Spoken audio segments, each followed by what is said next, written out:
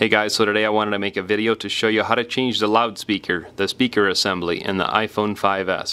So first of all, before we get started, I wanted to show you some of the tools that we're going to be using during this process. Now if there's any tools that we will be using later on, I'll introduce them later on in the video. So first of all, we're going to be using this screwdriver. It's a Torx or Pentalobe it's called.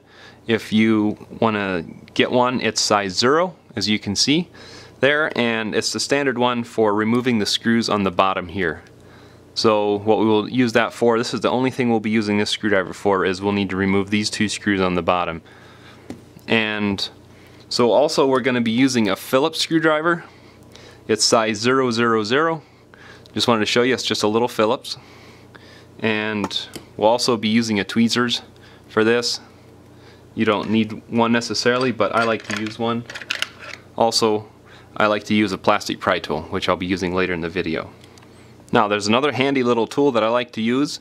It is a suction cup opening tool for the LCD screen, and I'll show you how this works. Any of these tools that I'll be using during this process, I'll include links in the video description where you can find them easily enough. And any parts that I'm going to be using also during this repair, I'll include links for that as well, so it's easy for you to find.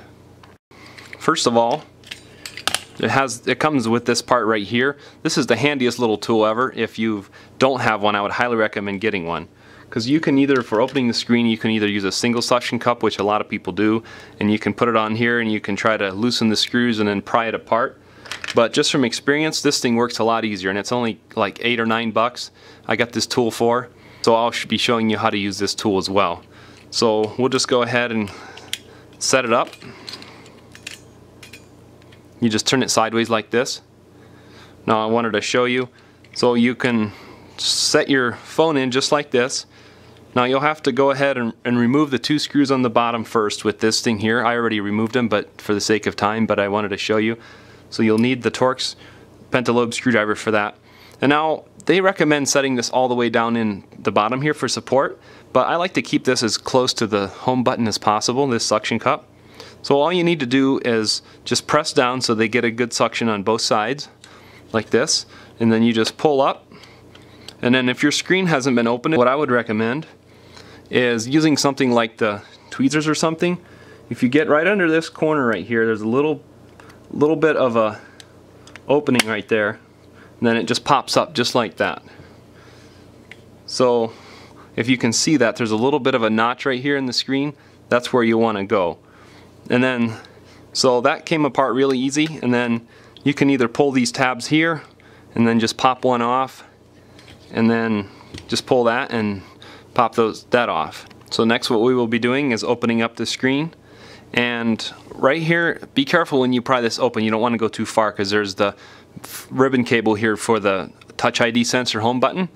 So what you're going to want to do is you're going to want to just lay this sideways to expose this connector right here.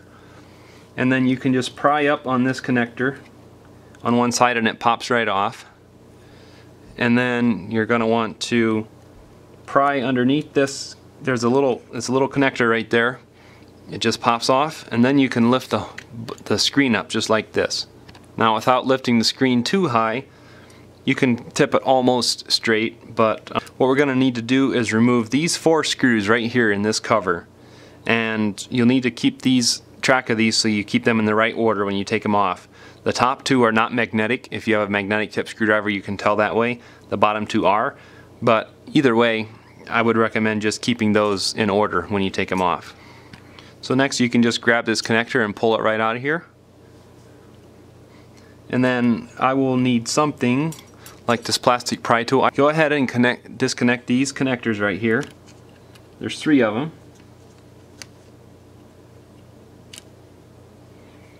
And then they come off just like that. You can see there's 3 of them right there. So next what you will want to do is remove these 2 screws on this connector right here. Next we'll go ahead and just pull this connector off. To change the speaker assembly, what you need to do is you can go ahead and remove this screw right here and this screw right here. And then next we're going to want to remove this antenna wire right here and get it out of the way. And next you can just pry up on this speaker. Don't pry up too far, but you can pry up that far. And then what we need to do is kind of slide it this way and out at the same time. So let's go ahead and slide it this way first a little bit, and then we can pull it out like this. See what happens, there's a tab here and a tab here that we'll need to watch. And so then when you're changing over your new part, you'll probably need to swap over this little flex cable right here. You just peel it off, it has adhesive on it, and then you can put it back on your new speaker. So to reassemble, you can first of all put this one in and slide it this way in first, and then as far as it'll go, and then you can kind of work this one in back here and just push it in there, and then go ahead and put your 2 screws back in here and reconnect this cable right here. I'm going to reinstall this connector on top of the battery right here and put those 2 screws back in. To reinstall the front screen, what we need to do is grab your screen and go ahead and set it here and start connecting things. So you want to connect that one, and go ahead and connect the next one right there, and go ahead and connect the front camera. So next you're going to want to grab your connector right here, your plate, connector plate, and set it on there, and then you can go ahead and put all your screws back in the right order. What you want to do for now is just lay this down gently, and then we need to connect this cable right here. So if you have something that you can get it started with, then you see you got some slack there, and then we're going to have to go ahead and put this connector back in. It has a prong on the one side that goes towards the bottom of the phone.